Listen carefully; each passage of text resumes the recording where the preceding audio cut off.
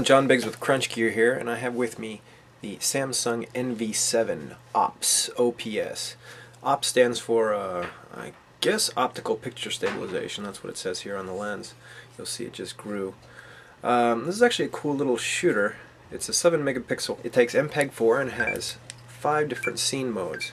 What's extremely unique about this is the operating system, or I guess the operating menus more correctly. Everything's run by these little touch-sensitive buttons here, which is sort of an oxymoron, but they're actually touch-sensitive. They are buttons. You can press them, but when you move your finger up and down them, the options show up. The picture quality, from what I could tell, taking indoor and outdoor, taking some photos of some candles and different things, was actually fairly good. Again, the NV7 OPS from Samsung. Looks like it's about $300 online right now. Available online, most retail stores. NV7 OPS. John Biggs with crunchgear signing off.